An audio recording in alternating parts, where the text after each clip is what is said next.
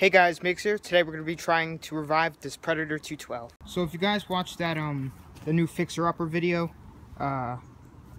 if you guys remember, this engine was locked up and I checked the valves and I fixed the problem and I got it running for a little while. Now it's locked up again, so I'm going to go through it and try and figure out what's going on. First, what I'm just going to do is I'm going to take it off of the mini bike frame and then bring it over to the table. So I got the engine off, and first I'm just going to take off the airbox and the exhaust. Now that those two things are off, I'm just going to take off all these plastics. Alright, so now that I got off the plastics, now you can see what I'm talking about. So you can spin it for a little bit freely, and all of a sudden it locks up and like retracts. So at first maybe I thought that, I thought it was the valves, of course. But now that I'm kind of thinking it might be the armature, but it doesn't look like that's the case. So I'm going to dig deeper into it. So what I'm going to do is just totally take apart everything into pieces, get to the piston, take out the valves, pretty much everything, because this engine, pretty much never ran right. So I kind of just want to take it all apart, find any problems, fix it, and see if it could get running. 7, 6, 5, 4, 3, 2, 1. You'll never have the sacred stone. Oh, this you crazy mother.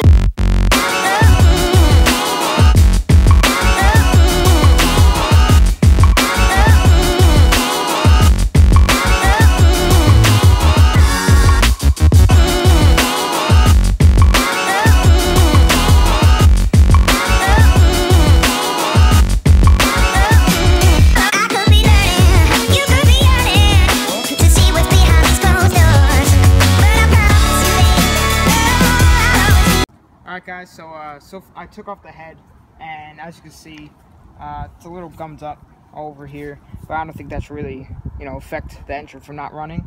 And the piston, it actually looked kind of burnt, but so I'm gonna take off the crank cover and take out the piston and everything, and clean up everything. Alright, so I'm gonna drain the oil so it's all clean.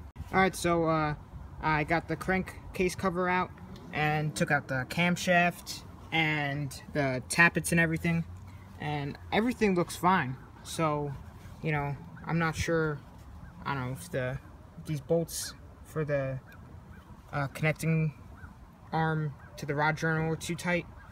So I'm just gonna take that off, check out the piston some more, and put it all together. Alright guys, so I have the lower cap off, and now we're gonna take off the piston. So here it is, and it actually looks pretty good, except for the top. I have to clean that up. So I cleaned up the piston, and there's this really small indentation there, but that's really not gonna affect the whole engine from not running. But it looks pretty good, and sounds like a top. Yep, there's Sean. You've seen him in recent videos. But if you take apart this engine, then the arrow means that's how you have to put it. You have to put it down. Alright, so I don't think I have to take out the crankshaft. Everything looks fine, but the rod journal looks a little messed up. But that should be fine. So also what I have to do for this is I'm gonna order a new carburetor because the other one's all messed up. Maybe some new gaskets. I'm also probably gonna drain the old gas from here and put in some fresh, brand new gas. Also, what I'm gonna do is I'm gonna scrape off all this old gasket material. Also, what I'm gonna do is I'm gonna fix Shout out to 3D Machines. Yep, shout out to 3D Machines. He's awesome. I'll put his link down in the description, even though he's super famous. But I'm gonna fix up that governor arm linkage thing, because when I removed the governor, I took off the governor arm and I kind of hooked up kind of like a redneck type of thing to keep in that governor arm so it doesn't fly when I throttle it.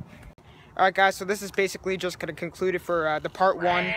The part one of attempting to revive this engine. As you can see, there's a lot of parts. Alright, so I'm going to record part 2 tomorrow, because kind of running out of daylight. We'll put this all back together, and I'm going to order a new carburetor for it, so hopefully it runs. So if you guys enjoyed, please subscribe, like, comment, tell your friends with the channel. Thanks for watching.